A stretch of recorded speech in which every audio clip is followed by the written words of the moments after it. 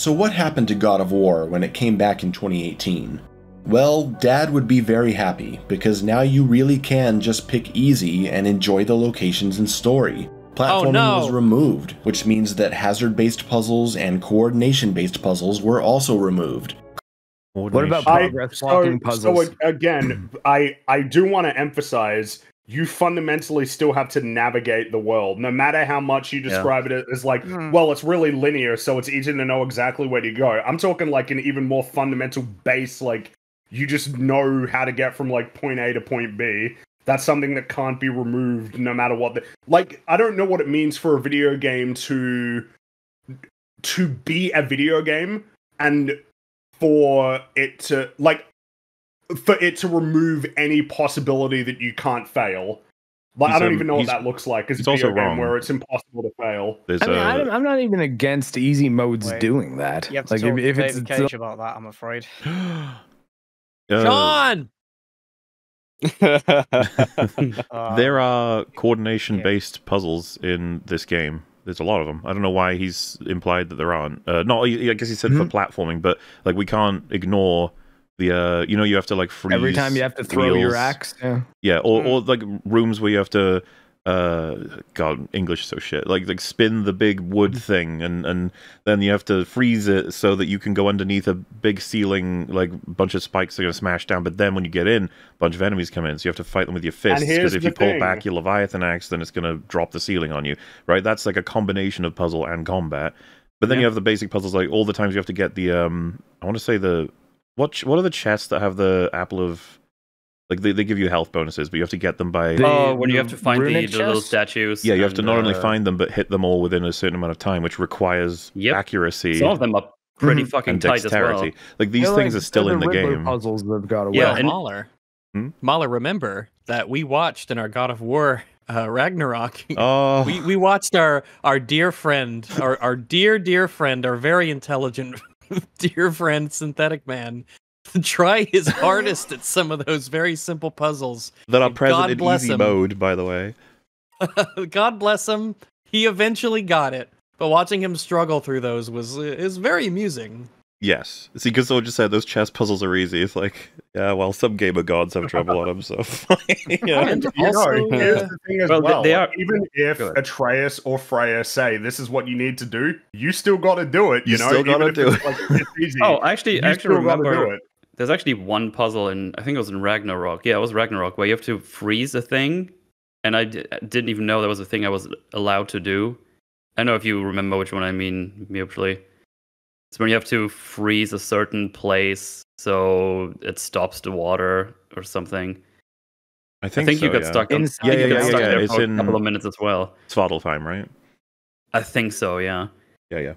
And like the character's like, look up there. It's like, where? There's nothing. It's like, oh, I can freeze this like wherever I want. Okay, that's good to know. A lot of people keep highlighting like the puzzles are easy. Arguably, the fucking platforming puzzles in God of War 1 are easy. They're just frustrating because one mistake means you start from the beginning again. In concept, they're easy, but finding a thing and hitting it with another thing is easy, but you still have to find them. And in the end, if you get stuck by falling down a thing or get stuck by running around and finding a thing, is it that much of a difference and difficulty in the end? Well, I mean, probably not, right? Once you deal with all of that being an inaccurate statement on the actual state of the game, you then get to the question of, why is this a problem? Right. Yeah, I would say that there are... You go ahead. The progress blocking aspect of the puzzle. Not you, CJ, who was talking. Oh, God. No. All I was basically just agreeing with MauLer. I wonder what his point actually is here. Like, is it a bad thing that the platforming has been removed? If the intention of the devs was to create a different kind of game experience? Well, in many games, fucking get that platforming out of this fucking game. Fuck you for putting platforming into this game.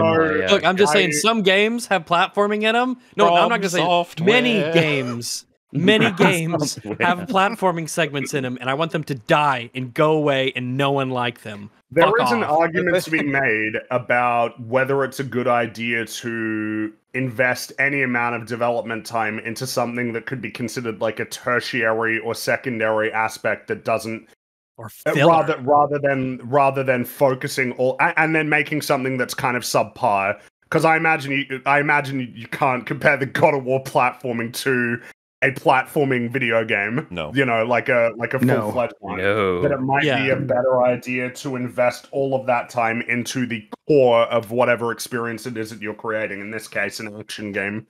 Oh, and Chad, I don't hate platforms. It's just a lot of the times platforms are great. I like platforms, but like platforming, I often hate because it's just like Fringy was just saying, it's a secondary or tertiary or almost like filler element that's added to a game. Yeah, we'll toss and once you get to the platforming segment, you're like, ugh, got to do the fucking this busy chore that I hate so that I can get back to the actual game. It can come across as though that the developers are like, we invented jump and we invented gaps. We did it. There we go.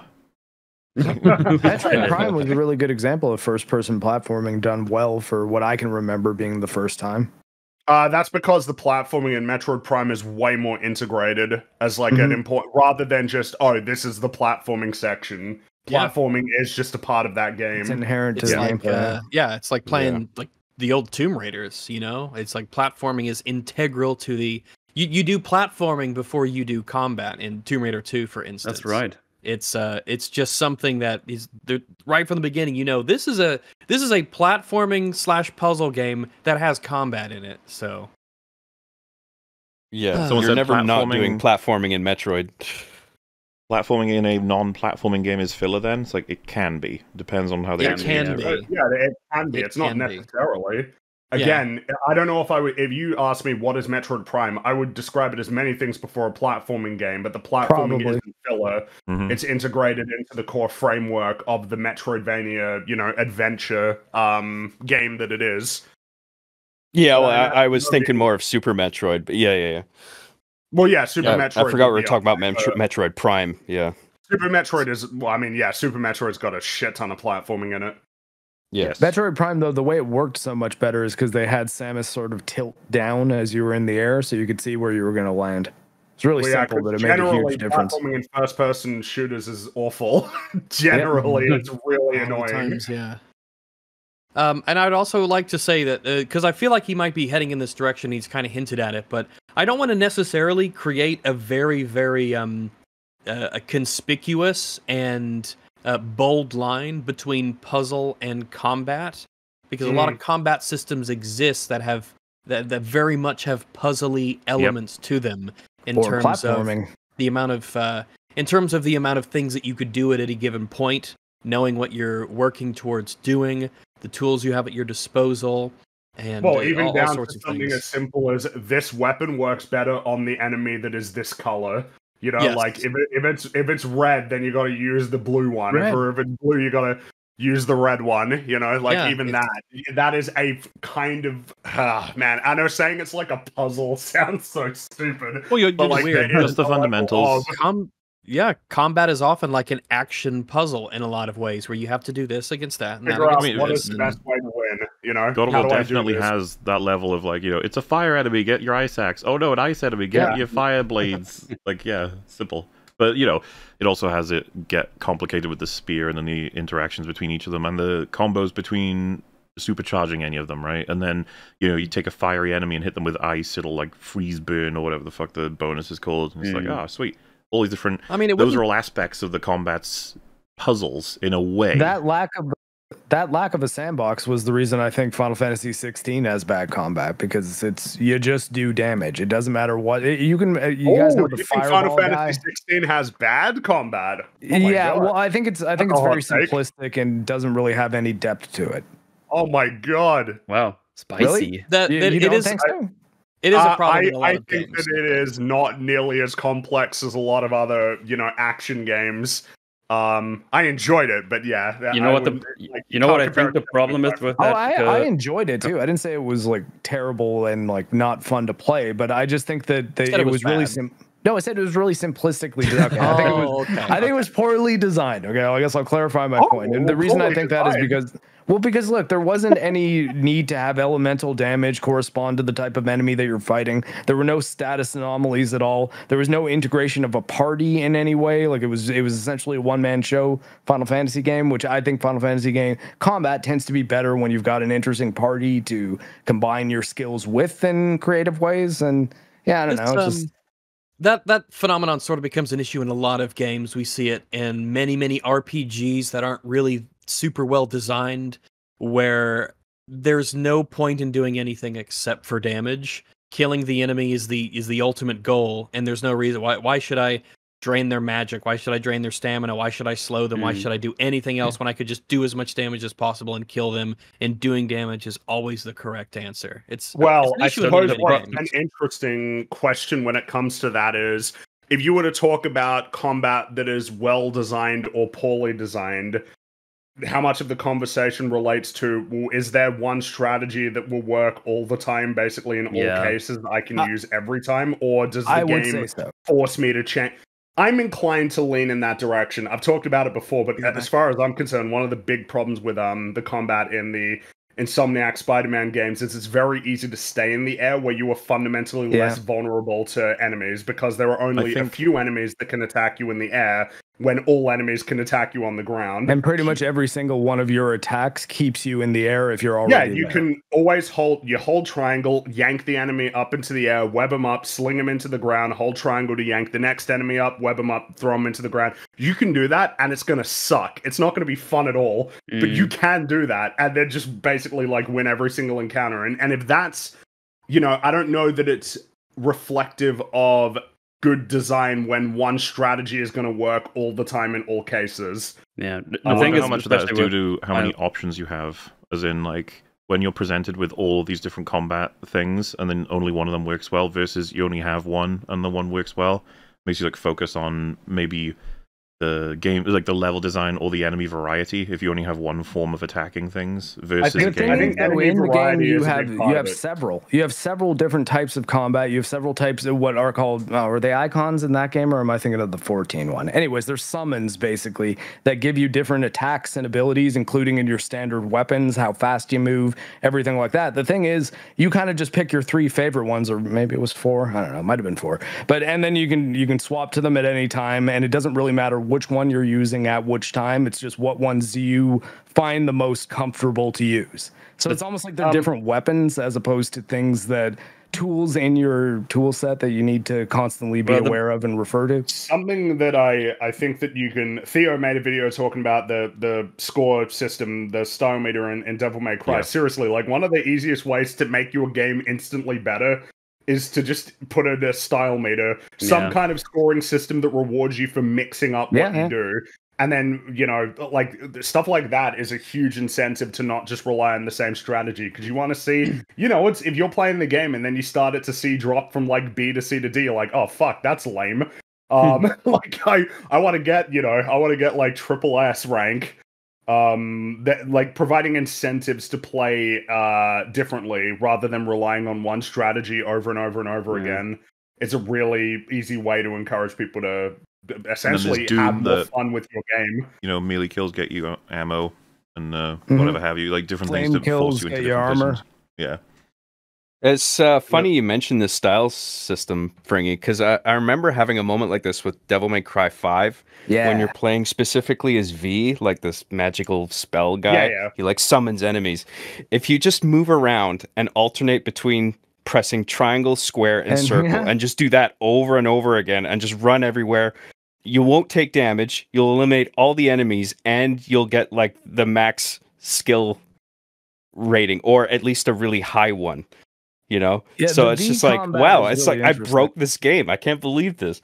Sorry, go ahead. I was just saying the V combat's really interesting. You're right. Right, yeah. Well, it's a shame it can be reduced to just that simple button combination. Not only can you clear all the enemies out, but you're also rewarded with a high style grade.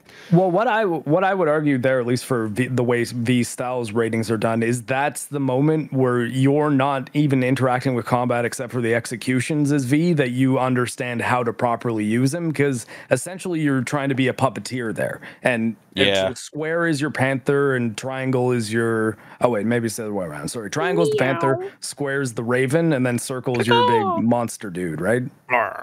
Yeah, right. No, wait. That's your execution. Sorry, I might have switched up the controls. You had the right stick to bring the monster. It is an important distinction because he is meant to be a character who's sort of frail, non-combative, and he just like summons things that actually do the fighting for him. So yeah, the same strategy wouldn't apply to Dante or the other one. I can't remember. Nero. I think Nero's got the most kind of balanced style, the easier one to learn, whereas Dante, you've got the most flexibility. And so getting style ratings high with Dante is, I think, the most satisfying. But Theo made a great video on this, everybody. On Theo's channel. Also, I want to highlight, someone in chat said, Mayo is a fan of classic survival horror. You guys are not, so shut up. You don't know shit about survival horror. I just want to say, damn true. Anybody who is a fan of me and watches people live cover my videos, please don't be this cringe. Like, just like, ask them interesting questions. Don't be like, you don't know nothing about Star Wars. MauLer does. Yeah. But also, this is the video called "How God of War Ruined Resident Evil Village."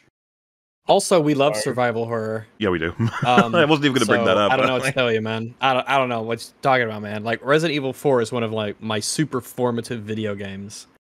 So yeah, it's bizarre. But that's not survival horror, Rags. That ain't classic. Oh, it's only horror. Like what 2004. It's only 20 years old. Yeah, it's only 20 years ago. It's not the real classics. Damn. Okay, but don't say classic rock if it ain't fucking Beethoven. Okay. Oh my god. That hazard-based puzzles and coordination-based puzzles were also removed. Climbing substitute coordination. It's not the case, and it's not. We already talked about it. Yeah. Was changed to be automatic, so there's no more combat or. Oh boy, I love those parts. You gotta. Those are automatic. All you do is fucking spam square.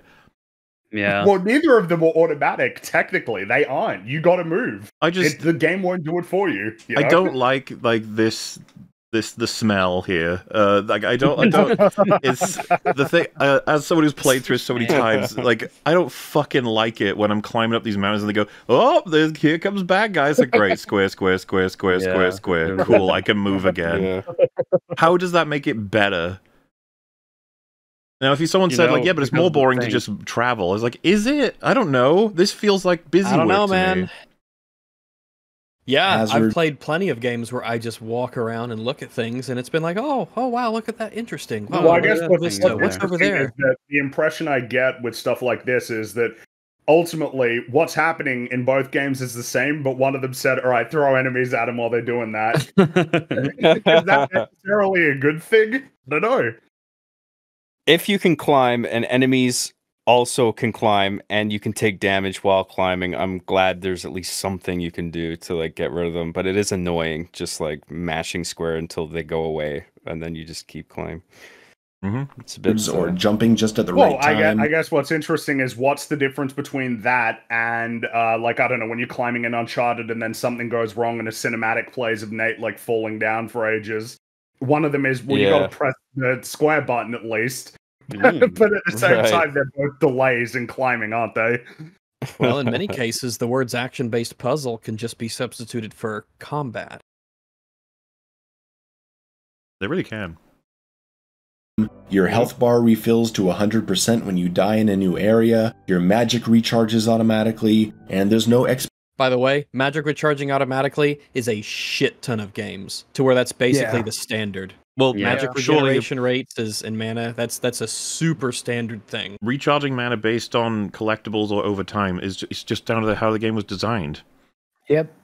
100%. Yeah, you have to take it within the totality of the design. You know, how does it recharging support whatever systems or contradict whatever systems are present in this game compared to the old ones? Yeah, well, sometimes you want to maintain a gameplay flow, and you know you don't want it to be like Zelda where you're running around for a fucking mana pot. You know, just like which one of these bushes has a thing, just so I can do this spell for Christ's sake. You know. XP gain difference between mashing like an idiot and performing a long flashy combo and having good defense. There's nothing demanded of you in God of War apart from surviving singular combat rooms and the patience.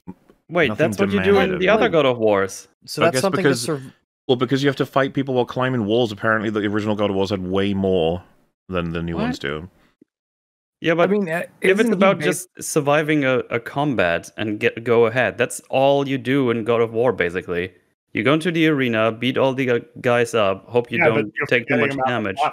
Also, I would go further, Mel. It's the part that everyone likes. You're getting about the underworld. Yeah.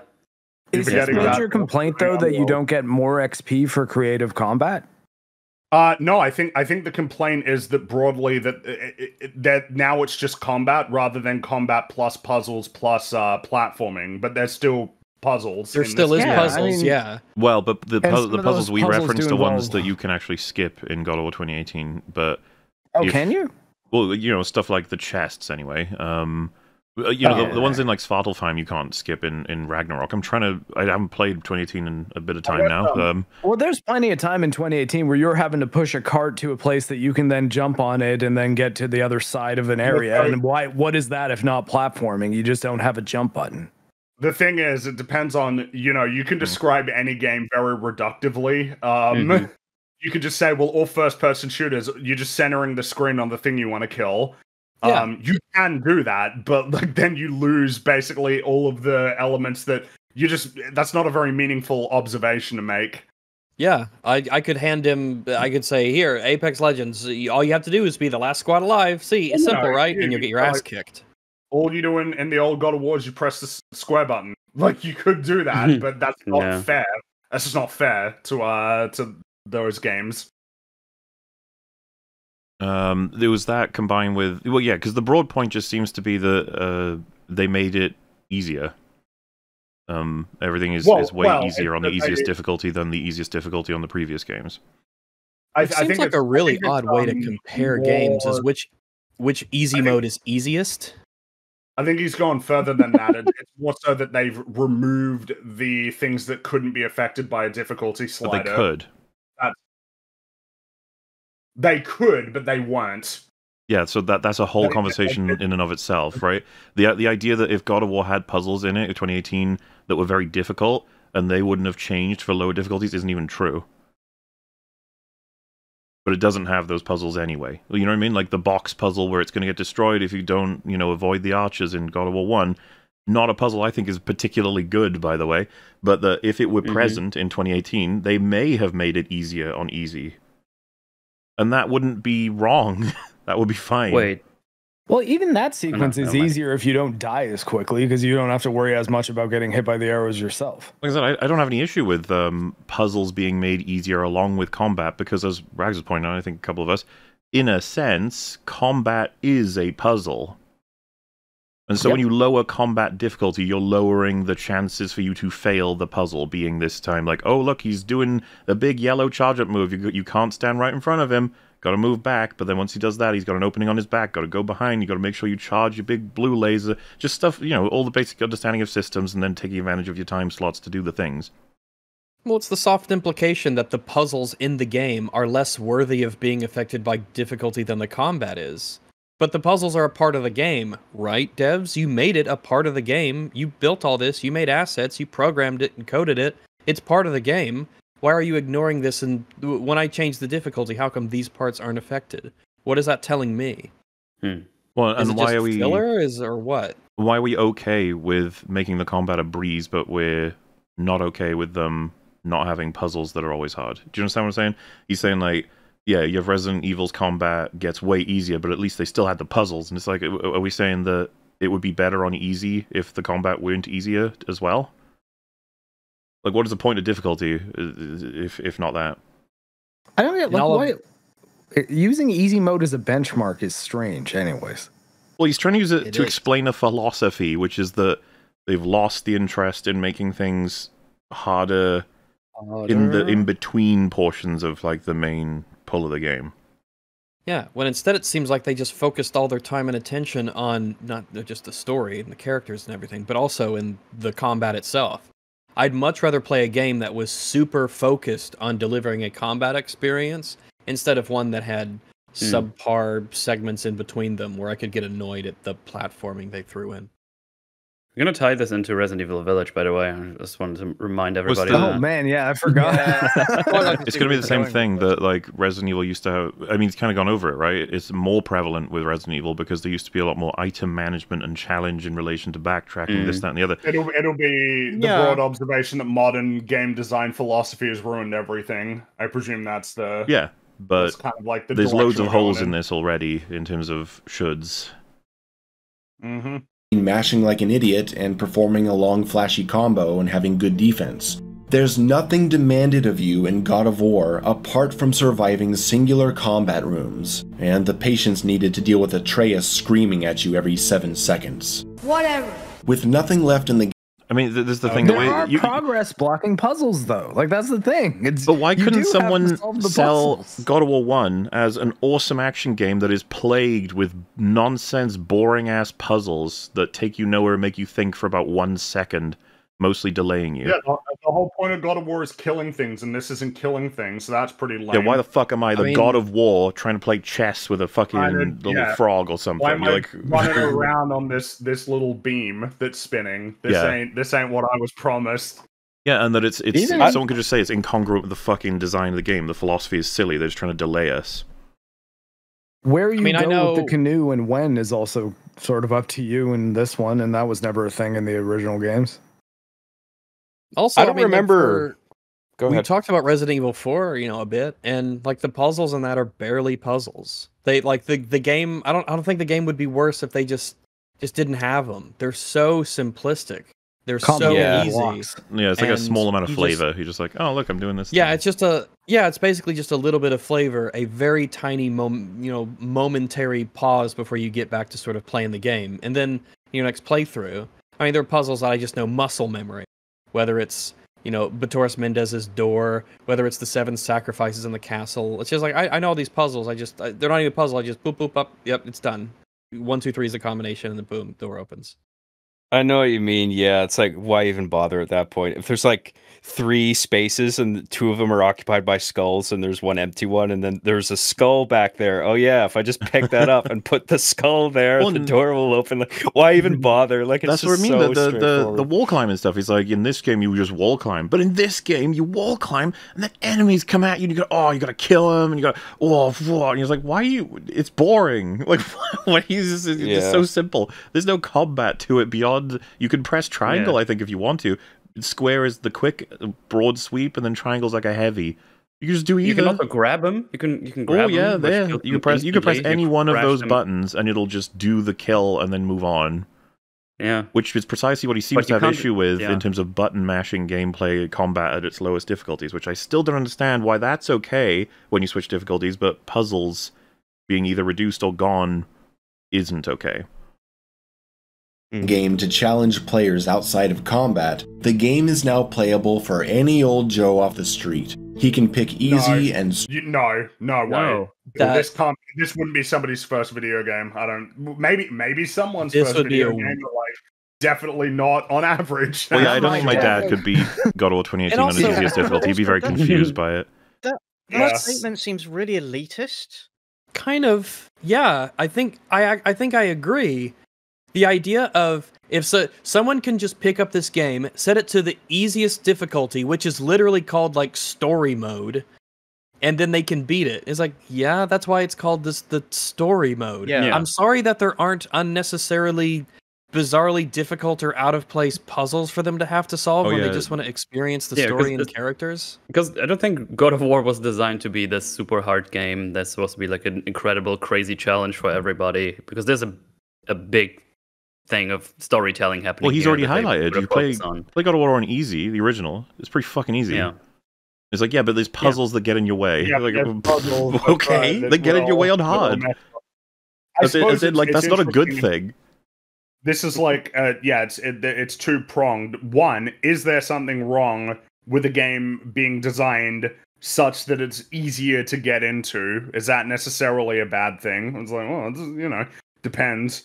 And also, this is not somebody's first video game compared to something like Mario Kart, would you make the same claim for Mario? That the new ones offer you an invincibility thing when you die enough times? Does that ruin Mario's design? Maybe. Well, maybe he would, but I guess he'd say that that's way less intrusive, which I mean, and it's optional. Well, but so is this. It's I was going to say, what do you mean? If somebody wants to play these games and just experience the story, and they just set it to easy, like, man, go for it. I'm glad you're experiencing the story and characters. That's why it's the broader observation is that the experience for everybody gets dragged down because it's designed at a fundamental level to be more accessible. That would be that. I assume that's his main point.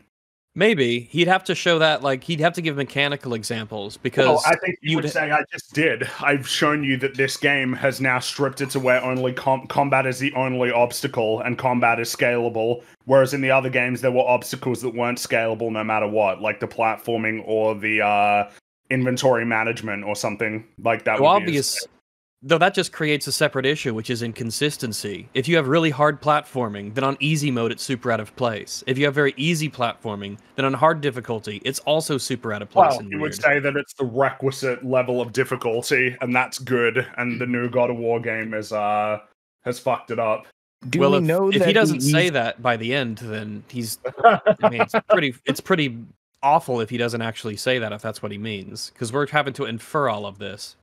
Does he know, though, that the scaling of the easy mode is the reason the platforming was taken out? Because that seems like a fairly large assumption. Well, it might just be fucking boring and most people don't want it. And maybe the developers just don't consider that a vision that they have for God of War. Maybe him jumping around on platforms and climbing shit, they're just like, you know, let's just not, we don't have to have that. Well, I mean, something that they had and they reduced dramatically was QTEs. People didn't like them in the original games. Mm-hmm. Yep. And so there's a lot less of them now, like hardly any. Shocking. I wonder if he would make I wonder if he'd make the argument of, you know, being able to complete the QTEs is the baseline prerequisite level of experience you need to have to beat the game. Well, the thing is there is fundamental baseline prerequisites outside of combat. I know it sounds silly, but like actually getting from one place to the other, regardless of how linear the game is, requires somebody to do something. They have to actually push the joystick in a certain direction to get there. It doesn't play itself, even down to the most basic things of navigating the world or moving the camera. I can see a lot of people getting overwhelmed with the wealth of options you have as far as places to go in the newer God of War games, because the other ones are very linear. It's that's interesting. The next mentioned is that there are just big open like hub areas.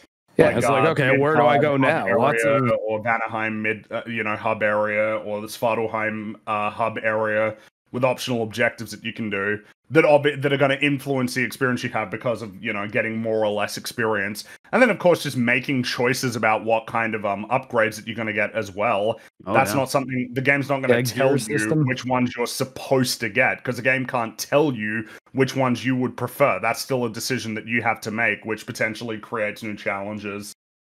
Well, I can give you an example would be... It sort of applies to God of War, but I'll use an example from a game I've played. Was Gears 5 has 2 or 3 segments where the game is no longer linear, and it opens up, you have a little vehicle, and you have this area you can explore, and you could go around and do a bunch of side objectives, grab some upgrades, do a little extra story, character stuff, and if that was and I thought it was pretty neat, I liked it. It didn't seem super intrusive, I could skip it if I wanted to, it didn't overstay its welcome, so if it showed up in Gears 6, I'd be like, yeah, good. But if those segments were like boring and dull and super easy and pointless and just a waste of time, then I'd say, you know what, just don't put them in. Maybe you don't have to put them in Gears 6, or you have to work, you know, better at making it actually good. The way that we engage with something in one game is probably going to affect our expectations for it in the next game. I got distracted by someone saying MauLer's being defensive. He acts in aggression rather than result. Dominance. Dominance. The point is, MauLer, is that you are. No, you can't stop there. They compliment me.